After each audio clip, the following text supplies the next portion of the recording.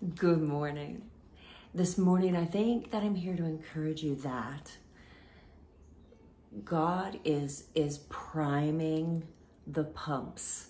He is getting ready to release this fire hydrant level pressure of miracles.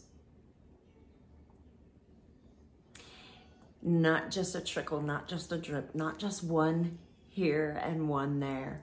You know, in the book of Acts, right around chapter 5 and 6, it says that like the church was growing and people would take their sick family members out and sit them along the street when they knew Peter, not the Lord, not Jesus, not an angel. When they knew Peter, a man,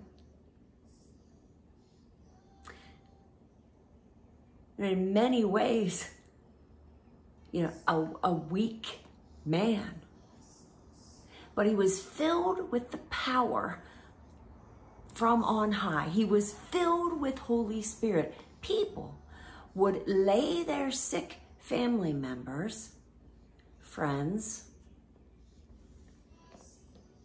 on the street so that Peter would, you know, come over and pray. No. So that even his shadow would pass over them. They would be healed. Okay, what? Yeah, it's truth. It's in the Word of God. And we serve God, who is the same yesterday, today, and forever. Do you believe in miracles?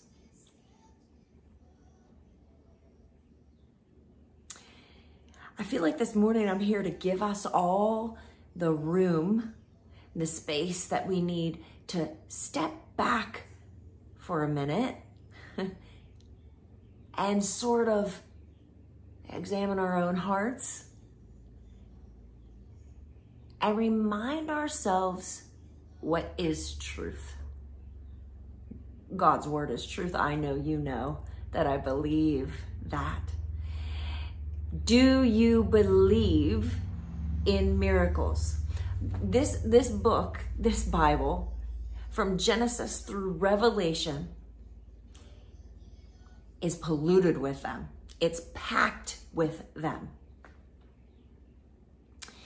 But it doesn't just fall to God's supernatural descending onto us with the miraculous. I mean, that's a part of it, right? God appeared to Moses in smoke and fire on the mountain. And he told him, right, I am the Lord. I am the compassionate, the merciful, the faithful. And there was so much glory from God that Moses' face shone. It was bright. It had like glory on it. So to the point that he had to cover his face with a veil because the people were like, whoa, holy what? Now God put his spirit on us when Jesus ascended into heaven. Am I right? So if you are a child of God, if you have confessed Jesus as your Savior, you are the house. You're the temple where Holy Spirit lives. And just like Peter,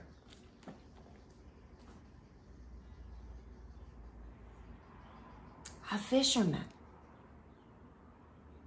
a disciple of Jesus. You're a disciple of Jesus. You're filled with the power that is from on high. This is not where I started out this morning. This is not where I was headed. So thank you, Jesus.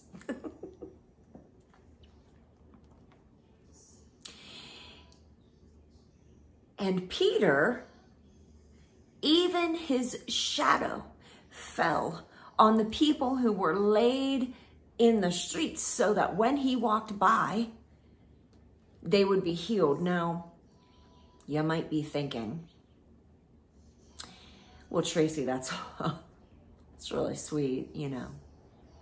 People laid their loved ones in the streets, so when Peter walked by, they might be healed. You know, maybe Peter's shadow would fall over them, or you know, maybe Peter would, you know, pray for them, touch them. That was really sweet of those family members. Hey, guess what? The Bible says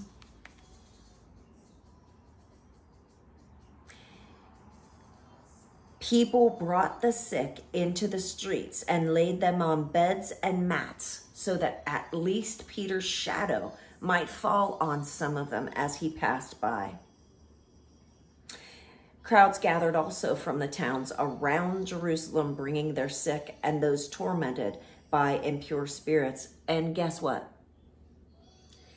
And all of them were healed. So it wasn't just a nice thought. It wasn't just a hopeful gesture. All of them were healed. Do you believe in miracles? Do you believe in miracles? I would love it if everyone who watches this video would post a miracle that has happened in their life. An obvious miracle, because do you know what I think? I think that on the day-to-day, we experience miracles that we don't even recognize as miracles. We don't even pause long enough to realize that God sent angels to protect us. We don't even pause long enough to realize that that sickness could have ended in death. But God intervened and healed. We don't realize that the prayer of faith that we offered for that baby to hear and not be deaf was answered by God, and he worked a creative miracle in that child's ears. And sound came. A miracle. Do we realize that that trip we planned, the one that we laid before God and said, I can't do this, but you can do it. Would you do it? And that puppy went just like clockwork. Miracle after miracle after miracle after miracle from the Lord.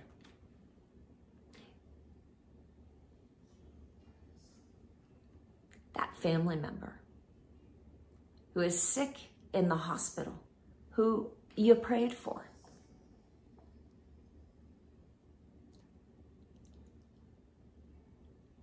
And they are healed. Do we even recognize it, or do we let it fall past us? That relationship that was destined for the garbage can. Healed. And so often, because it's not exactly the way that we would have expected the miracle to occur, we miss it. I miss it. I'm here this morning to tell you that God is still in the miracle working business. Is he a genie in the bottle? He is not. But does he see you? Does he know you? Does he love you? Does he hear your prayers? He does. And I know that a few of the people who I love the most have had unanswered prayers or prayers answered no recently. Big ones. Big ones. Do you still believe?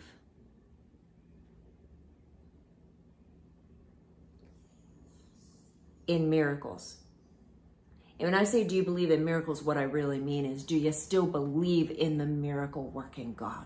Do you still believe in the miracle working power of Holy Spirit within us, upon us? Do you still believe that a man can walk through the streets and even his shadow can touch someone who will be healed? Because in Acts, when Peter did it, they all got healed. Get your hopes up. Today, as you go into this week, get your hopes up. My power is made, my weakness is made perfect by the power of God. Get your hopes up. In the book of Isaiah, chapter 55, verse 8, the scripture says, "For my thoughts are not your thoughts, neither are your ways my ways. As the heavens are higher than the earth, so are my ways higher than yours, and my thoughts are higher than your thoughts." Look, it might not feel or look the way we expected it to feel or look, but are we allowing that to close off our ears and eyes to the miracles that are happening around us every day? All the little miracles that are leading up to the big miracle. Because, you know, it was a miracle that those family members brought their people out into the streets so that Peter's shadow could fall on them in the first place.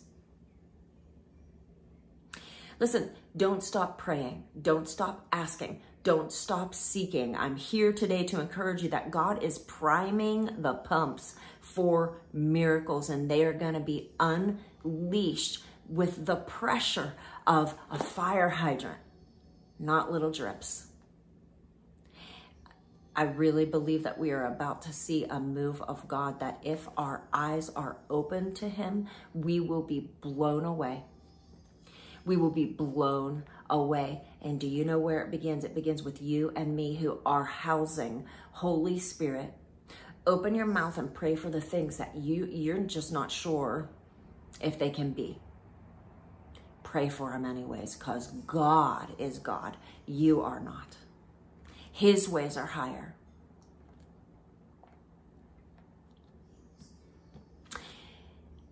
Go out today as you go into your week and think about this.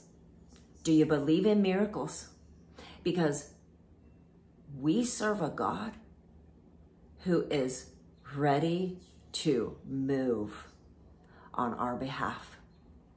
But are we humble enough to ask Him to do it? It's going to be a great day.